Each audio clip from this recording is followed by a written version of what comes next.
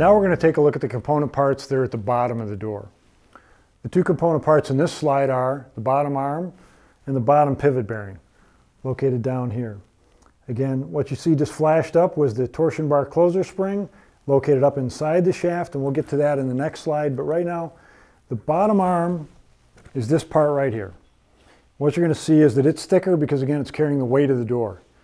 This has a small portion of the shaft assembly that runs the full length from top to bottom, connects to the top arm.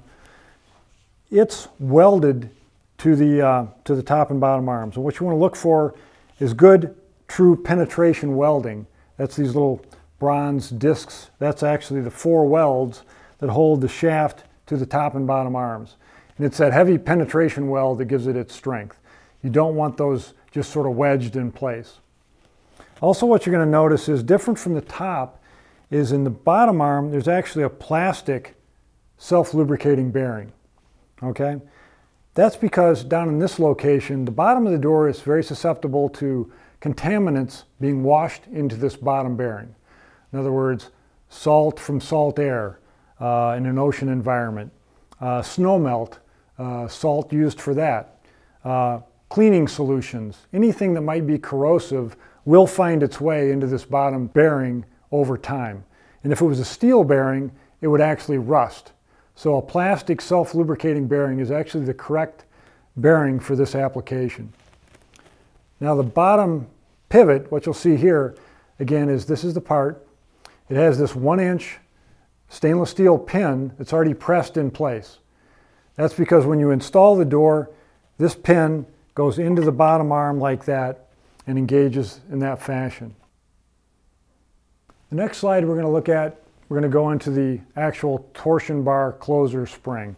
Now this is just a small representation of the real spring. The real spring is actually a 6-foot long torsion bar spring. Again, it's an actual spring, torsion bar spring, instead of an old-fashioned coil spring. Reason for a torsion bar is it's much more durable. It doesn't take a set and break like an old coil spring would. So this is an advancement over that. What you're going to see is that when you put these parts together, this is being the bottom arm and the part of the shaft assembly, it fits up inside here like this, and it dovetails with the floor box that we're going to see in the next slide. Now that spring will allow you to accommodate large heavy doors as opposed to a spring that's built inside a closer. Because this spring is separate from the closer spring, from what could be in a closer, it gives you a lot more adjustability and can handle a larger, heavier door.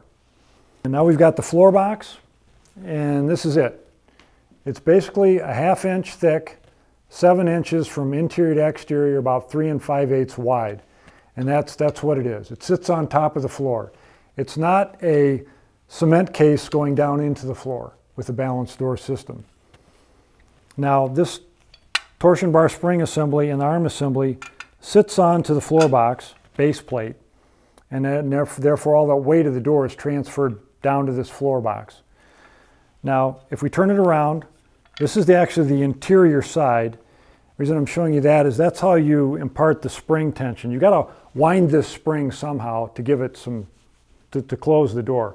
In the real assembly, this goes up to the top, 6 foot, and it's pinned in place right through the shaft. So it's fixed at the top. Now at the bottom, it's allowed to move, and you adjust it by putting a wrench in, a 1/2 inch wrench in, and you turn this gear towards the jamb, and every time you turn it, this would torque that slightly, and that's what gives it the closing force to close the door. Now once this floor box and those gears do move when you initially put that spring tension on the door, but once you do that, these gears don't move anymore after that. So therefore, any dirt or contamination that gets into this floor box will not adversely affect the operation of the door. Because during normal operation, other than when you hang the door, these gears do not move. They stay fixed and stationary. What does move is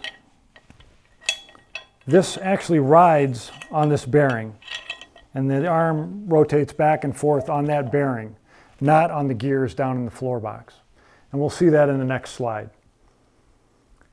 The next slide is just going to take the bottom parts and try to bring those together for you. We're looking at the bottom portion of the door, frame kind of shown dotted, door over here. This is the bottom arm. This would be a threshold material about a 1/2 inch high, dovetailing with that 1/2 inch high floor box. Again, not penetrating the floor. You've got that bottom arm here with the torsion bar spring assembly up inside it, pinned at the top to keep it from rotating, and then you torque it when you put the adjusting gear in to put the spring tension on the door. And again, this is that bearing where this arm rides on that bearing up inside the arm, out of the elements. So in other words, it doesn't get impacted by dirt and corrosion. And again, these gears down here, once the door is adjusted, they stay fixed and in place. Now we're going to look at one other little component part of the balance door that's kind of sometimes overlooked.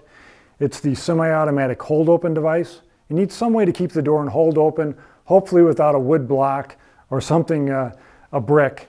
So what this is, it's a spring-loaded device that's located up inside the bottom rail of the door. It has a foot pin that projects out of the door slightly, so that when you bring the door over in the 90-degree open position, there's a hole in the threshold over here out of the walking path, so that hole will never be tripped over. You put the door in 90-degree position, on the inside of the bottom rail, you depress this pin, and what you're going to see is it's got sort of a taper to it. It's tapered so that it hooks over the hole and engages in that hole. When you want to release it, it's spring-loaded. You just push on the door and it'll pop back up out of the way, and then the door is out of hold open. So it's a very convenient way, very unobtrusive way to put a door in and out of hold open.